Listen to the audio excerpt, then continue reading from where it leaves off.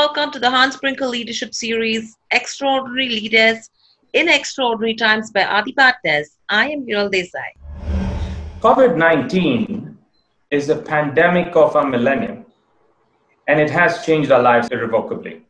We believe people fighting this pandemic at the coalface, especially in healthcare, travel, supply chain, government, non-profit, and media, deserve recognition.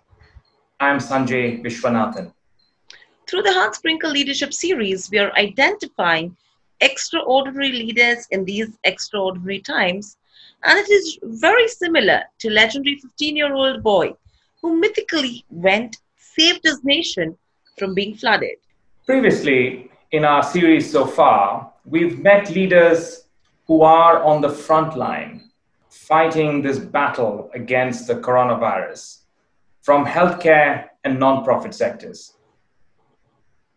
There's yet another sector that's also playing its part, but hardly gets a mention because most people don't think they are involved, And as you and I can gather from our research, hospitality is one sector that is actually helping governments around the world in several ways. One, hosting guests who are stuck in foreign lands before they get back to their home country because of lack of travel options. Second is where we've seen hospitals, to have their overflow handled, especially with the families of COVID-inflicted patients. Hotels have stepped up to take care of them. And it is in this context that today we have Royal Orchid, which is a well-known brand in India. And they have been providing relief to India's healthcare system by accommodating patients' relatives and family in their property. Absolutely. These are but two examples of stellar role that the hospitality sector is actually playing. All this while its employees are also taking pay cuts to support a cash-starved balance sheet. Let me introduce one such extraordinary leader to you who has put his health and well-being at risk to relentlessly fight this battle against coronavirus on the front line. Pranaw Upadhyay, Hotel Manager, Royal Orchid, Regenta Place, Bangalore. Welcome to the show, Pranaw. Thank you. Thank you, Hiral. Pranaw, first, let us hear the experience from the horse's mouth. How has it been to be on the front line? Because you have been managing a hotel which has been given to the municipality for quarantine. Well, I'll tell you, recently when I was at home and I was seeing the pandemic from the home over TV, some right news, some fake news. So that was a time when I was really concerned. I was a bit, you can say, scared. But when I got a call that, we are going to accommodate quarantine guests in our hotel, and so we have to come out and start it again. So I was with a very mixed feelings. I came on. And then when I came and I was staying in the hotel only and stayed for a day or two. Then I realized that when I saw people who had been, come in contact with some COVID patients, they have been quarantined over here. And when I saw that, and that was a time when when I started gaining confidence that no, I need to be with them because, they were very fearful. They were very afraid. So as a service provider, if we show that thing on our face, they become double afraid. Correct. So yes, I holded myself back and started fighting it with full force. I mean, it must be a great experience as well for you. If you could help us understand, how did this entire system work? Was it the government or the municipality who approached you? Or was it the decision of the hotel to say that, okay, we are going to provide this service? It was both ways, I will say. The government had were looking for some hotels, and many of them rejected this offer. But as our CMD, he is a very, he believes a lot into CSR and all. So he advised us to, why don't you go and meet them and give a couple of our properties, because we run around 8 properties in Bangalore. And he was the one who, pioneered this and asked us to go meet the authorities and take this forward. where our salesperson went, met them, and then they started this. So when we think about the guests at your property today, Pranav, give us an idea as to what's the profile of guests at your property now. Well, mainly the hospital staff who got into contact unknowingly with the COVID patients, they were quarantined. So doctors, nurses, other support staff, maybe security, all those who came in contact with them were quarantined at our place. And did the guests have to pay for this No, stay, or how no. was it handled? That is being paid by the government. I see. That's innovative, especially in the current times. Right. Yeah. What kind of precautions did you and the staff have to take, especially while working with the quarantine people? See, I'll tell you the complete process. What happens is the moment we get a notification from the health officer that we are getting in some people, we ready ourselves. What we had done is we had kept our room ready because we know that we cannot go much in contact with them. Everything has to be contactless as possible. So we preempt all those requirements which they might have. So we started with the rooms, like when they are in the room for 14 days, what all they'll require. So beforehand, we made sure that everything is placed in the room, maybe the bed linen, the bath linen, because once they come in, we were advised not to go inside the room, not to get in contact with them in any ways. So we started from the room, we set the room ready, then from the entrance of the place. So we made sure that security, is equipped with everything like a thermometer, sanitizers, masks, gloves, and everything. So people used to come there. They'll come at the reception. Again, the pre-registration was done. The keys were left out over there. We used to receive them with a big smile because they were already afraid and they were very much concerned what has happened. Seeing the news and all, they were very much afraid. Like, they were like, I don't know what's going to happen. So we were the ones who tried to give them lots of hope. We treated them not like untouchables. We ensured we greeted and treated them with a big smile. We took them from there, sent them in the room. And in the room also, like we had to serve them breakfast, lunch, and dinner. So everything we tried to make it contactless, wherein we had put our chair outside every room. We'll go and put their meal in the room. We'll knock the door, come down. And that's how it ran for all these days. Fascinating. And when we talk about social distancing as one of the key elements of this new social norm that we have around COVID, how does that work at the Royal Orchid? So over here, what we had done, because we were running with as less staff possible, we ensured that everyone stays in-house. So we were running with around 26 staff that time, wherein we had given them accommodation in the hotel. Now, from production till service of everything, like even in kitchens, we had ensured that we had a couple of different sections in the kitchen. So we ensured that the work tables are separated by around 6-7 feet. If one is working in this corner, the other will work in the other corner. They always had all those measures like your mask, your sanitizers, your gloves with them. Even when the product used to come to the hotel, that used to be sanitized and at the receiving area, and then it used to be issued. So that's how, in terms of production. In service, again, what we used to do, like as I said, we used to put food outside and the guest will take it inside with them. So then comes the clearance, So what we used to do is we used to ensure that whenever our people go for service or clearance, at least thrice a day, we used to sanitize the place with sodium hypochlorite. And that's how it used to be done, so that there is not a single chance of contamination. Right. So, I mean, these are good precautions that you have been taking. Pranav, what has been the state of the guests at the hotel at this time? Because you have been taking care of, different quantum of batches. What has been the state of their mind when they come to you? Yes, they used to be very afraid. Like, because when you see the news from America and the other European countries, where, the death rate was very high, so they were very concerned. So what we used to do, we used to mentor them at the time of check-in only, and also we used to be in touch with them over phone, in room, all their concerns we used to handle. At times they used to panic because they were not allowed to go out. And you might have heard that, some places people knowing that they have got COVID, they jump from the hospital. That kind of news were there. So yes, there was a big panic, but we at our level, we used to mentor them. We used to build trust in them that don't worry, everything is going to fine. We all are there with you, right? And you're not a patient. You just have contacted someone. So you might not. And more possibilities are there that you might not. So we used to give them hope.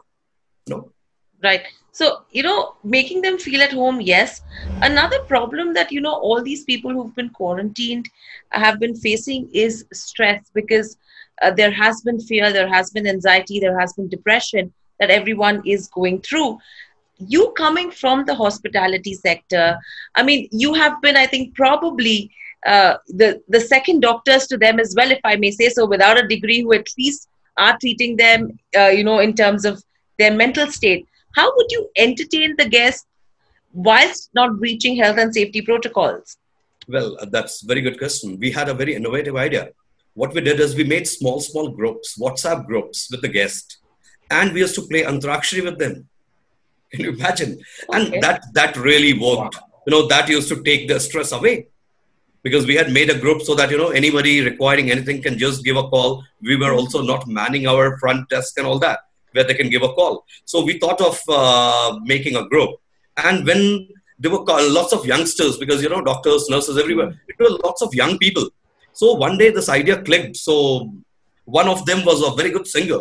From there, it all started. We put all of them on a group call, and we used to do that. Terrific. Let's move to the other side of the coin, if you will, in terms of the hospitality industry, which is the staff. Obviously, in these times, as a leader, you would have a very different situation in terms of how you are motivating them and how staff is also coping with change. Give us an idea of how it is at the Royal Orchid. See, this is a time when your leadership skills are being tested on all different parameters. Yes. Now, when you say about Royal Orchid, yes, the employees' morale was very down, but our company was, very far-sighted, is very far-sighted. So when this lockdown started and people went back home, they had nothing to do. So our company started lots of training programs. Like they started management development. Right now, we also own a Presidency College of Hotel Management, which is associated with us, which is a subsidiary of Hotel Royal Orchid. So they started around 9 courses, wherein we know that, at this time, people are talking that the staff will be laid over. But I'm telling you that apart from being laid over, they are themselves taking a call to go back to their home. So we understood that tomorrow when we open, we are going to have a shortage of staff too. So we started doing multi-skilling training. So all these kind of activities which kept the staff engaged, and with that we were able to build trust in the people. Got it. So give us an idea, Pranav, what is your typical day like, and what sort of challenges do you and your staff face on a daily basis? So my day would start with the supervision of the service of breakfast in the morning. Yes. The challenges what we face is, there are lots of time when the guest gets panicked, they cannot stay in the room, they'll come outside, which we cannot afford to, because we don't want, because it is for their containment. Why they're kept why they're isolated, so that it doesn't pass on. So making them understand, yes, it becomes a challenge. Supply is a challenge. People coming to work is a challenge, because we have to run it with just 25, 26 people. So that used to be a big challenge.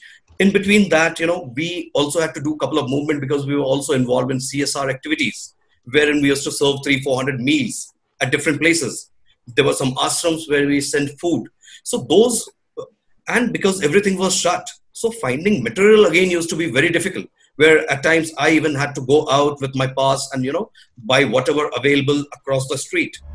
Absolutely. I mean, these are basic challenges that all of us are hearing. In fact, one thing, Pranav, I want to add over here as well. I was talking to someone else in terms of another brand, but they were indicating that the employees themselves are actually coming out and saying that instead of, sacking people, instead of I mean, laying off people. Let's do one thing. We will work 15 days a month, two people. I work for 15 days, another person will replace me for 15 days. So automatically there is a 50% reduction in terms of the staff, but both our basic needs are met. So that's the kind of understanding that people have come along. I mean, people are coming together to support each other, which is again a good thing on this front. With this, if you have to talk about the hospitality industry, we've been talking about how it's impacting the staff as well. How has business got impacted? Because obviously your footfall will be less. Secondly, revenues have been impacted across. So yes, see, since February end, the cancellations started. Okay. Your MICE, your social segments, your rooms, all cancellations started from February end. We had, say, for March, we had good numbers on the book initially when we entered the month. Hmm. But within first week, there was around 60% cancellations. Yeah. Wow. So with 60% cancellations as well, I mean, have you all started providing refunds to them? Or is it that you've just said, okay, you can come and stay with us anytime, you can book, book once everything sorts out? That was a mutual kind of consent. There were Okay. some people, there were some corporates who wanted to use their whatever deposit they had given, whatever money was there with us, that they wanted to use it later whenever it opens. Hmm. Yes, there were a couple of instances where we had to refund money, Okay. and we did Okay. it. Right. And overall, what do you think that the industry will actually have to do to get back to normalcy?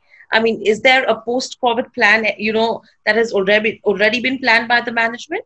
Yes, like as I told you, multi-skilling, that is also a part of post-COVID plan. Now, apart from that, that was in terms of manpower, because see, now even in hospitality, you'll find lot many people have come outside to work from. They want to, and especially in the lower positions like associate levels, they want to go back.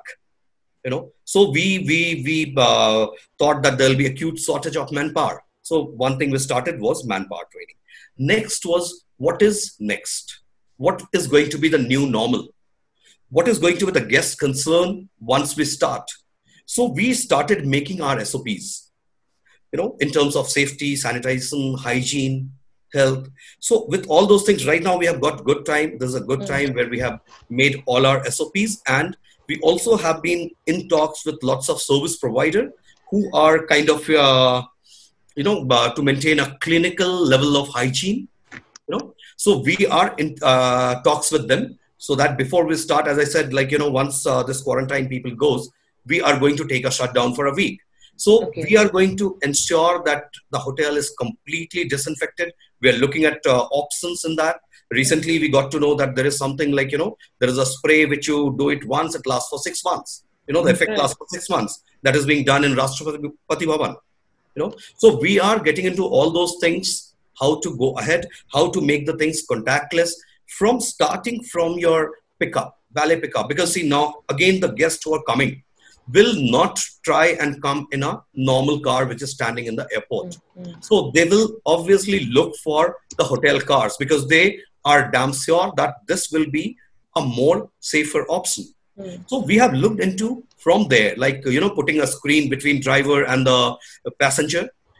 They are always wearing their mask and whatever safety gears what we have provided to them. Sanitizers and everything is provided. So from there to putting a thermometers, laser thermometers. Uh, there's a device which you put it on your, DFMD, that is our door frame metal detector, which will take your temperature, which will record it, and which can be integrated with your POS. So those things, how we can do contactless check-in, how we can do a pre-check-in, how the guest goes in the room, what kind of service, because we know that it's only room service which the hotels will start with.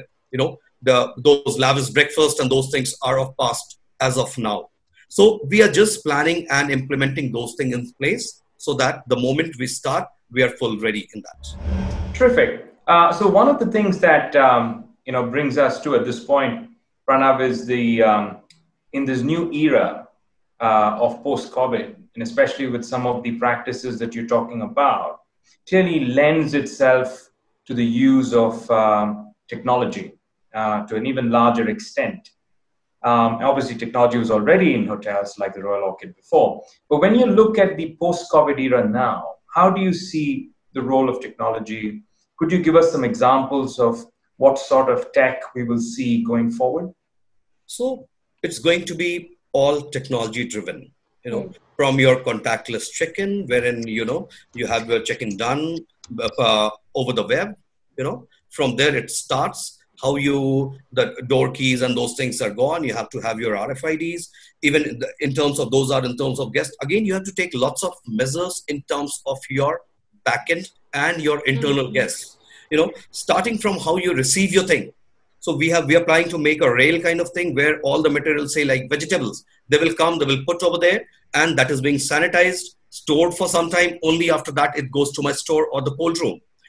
We want to ensure all the taps have been changed from the normal taps to, again, sensor based and all those Mm. things. The sanitizers, again, sensor based. So all these kind of technologies will come into effect. Got it. And I think just to wrap it all up in terms of the state of the industry and how this industry is going to play out going forward. And if one was to break the market up into, you've got the business travelers on one side, you've got the exhibitions and trade on the other side, and then you've got leisure. Obviously, some of those segments are going to be hugely impacted, given social norms and new behaviors and so on. And when we talk to economists, they tell us that industries like transportation, especially aviation and hospitality, with tourism, of course, will be the three that will see a significant decline. So, as an industry, what is the message you'd like to leave your customers with in terms of what should they be looking for from you all to come back? See, as an industry, yes, the corporate movement, which used to happen a lot, like 60% business used to come from the corporate, will go away for sure. Up till the time any vaccination doesn't come, right? But, in terms of travel, yes, people will travel. There won't be much corporate travel, but socials will travel. They have been in home for last 2-3 months, so they will travel for a shorter distance maybe in their personal cars. We are looking at other options wherein we, as work from home, work from hotel. That model also we are looking now. Big banquets won't be viable at this moment. Mm. So we might convert them into small offices, and let it out. So these are a couple of things what we are planning as of now. Again, our, the destinations like resort destinations or the jungle destinations, we are quite sure that people will go there. Now, recently when the liquor was open, we all saw what kind of crowd was there. Correct. So I think the same goes for the hotel also. Once the lockdown and these norms are eased, people will move out. Not maybe somebody not with their elderly parents or elderly members and children's, but yes, couples and singles, they will move out. They will venture out. And what we are going to provide, see, we are going into a different kind of cleaning protocol, which also deals into learning and certification, so that we keep on hammering, and we achieve that, because we cannot take a chance, both for our guest as well as for the staff, because both are important for us. Terrific. Well, Pranav, thank you so much for that very insightful discussion.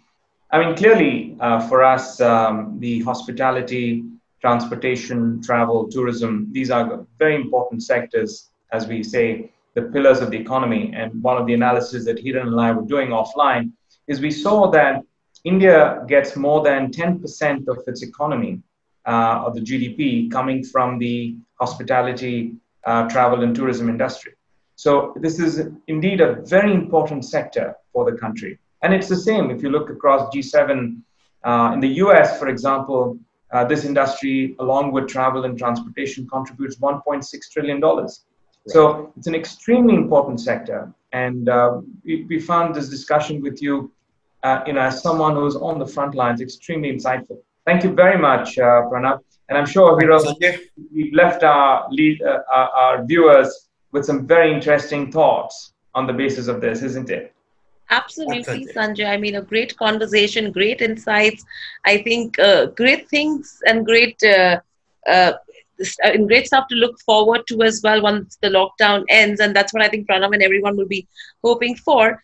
But thank you all for tuning in. Sanjay and I will be back same time to share more extraordinary leaders in these extraordinary times. See you soon.